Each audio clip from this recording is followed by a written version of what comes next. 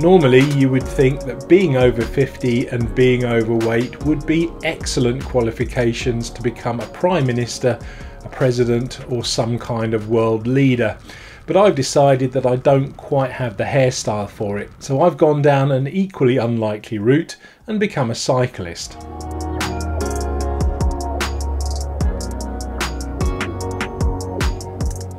Up until very recently, I always thought that your typical roadie cyclist was a young man in his 20s who was super slim and super fit. But over the last few years, I've noticed that more and more people that I see out on the road are just like me. So while they might not be quite as gravitationally challenged as me, they're certainly as old as me. And in some cases, I've seen people in their 60s, 70s or even their 80s still out and about cycling and still having fun.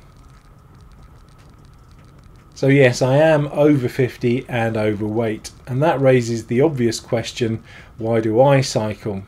Well, many people cycle for many different reasons.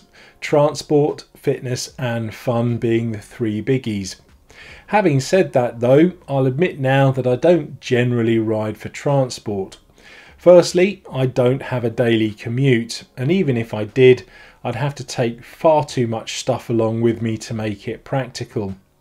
By the same token, if I were to go down to the shops and do some shopping, I generally stock up for the week, so again, I wouldn't be able to take that much stuff on the bike with me. And nor do I cycle to lose weight.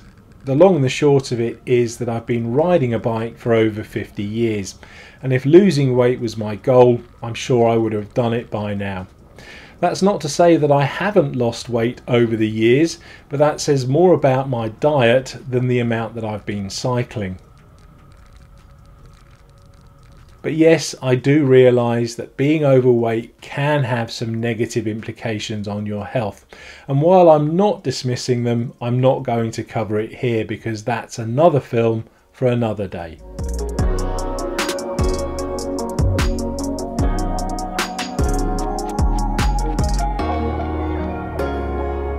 So having just spent the first few minutes of this vlog saying why I don't cycle, let's now talk about some of the reasons why I do cycle.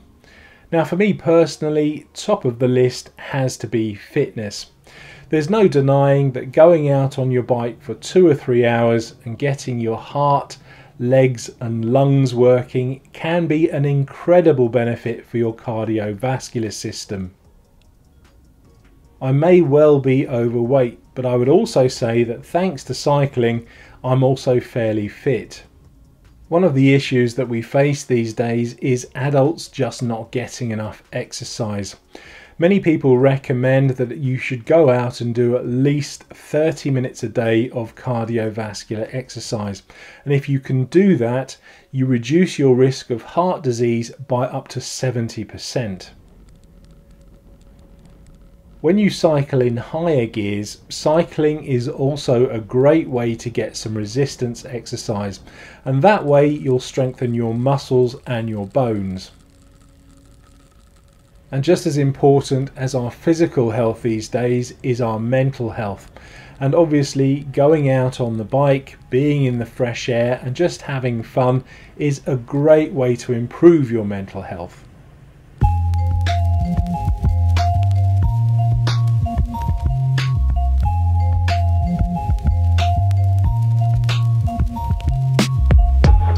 I'll be the first person to admit that I'm not the strongest or the fastest of cyclists, and many people would argue that if that's the case, what on earth do you need a cycling computer for? Can't you just go out and enjoy the fresh air and the countryside?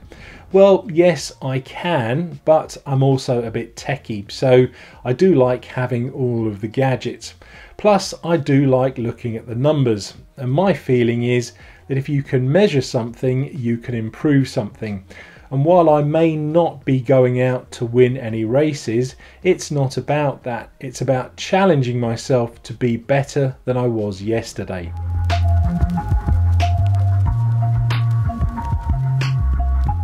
As I said earlier, I've been riding a bike now in one form or another for about 50 years. It started off when I was 5, riding a little kid's bike, and then moved on to when I was a teenager. It was my way of getting to school, it was my main form of transport, and it was a way that I spent time with my friends. As an adult, cycling became my main form of exercise and very quickly became an integral part of my identity.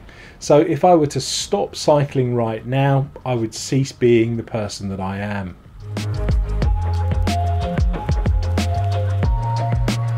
Above all though, cycling is just great fun. I absolutely love just getting on my bike when the sun's shining and going for a 2 or 3 hour ride. In fact, when it is warm and sunny, I find it hard not to go out on the bike. And I'm particularly blessed living here on the south coast of the UK. I also get a real buzz knowing that I've travelled 50, 60, 70 kilometres or more using nothing but my own steam to get me there. And I absolutely love the sense of achievement when I've got to the top of a particularly difficult climb.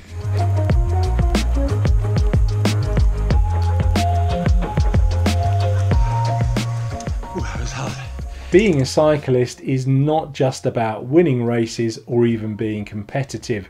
It's about being the person that you want to be for whatever the hell reason you choose.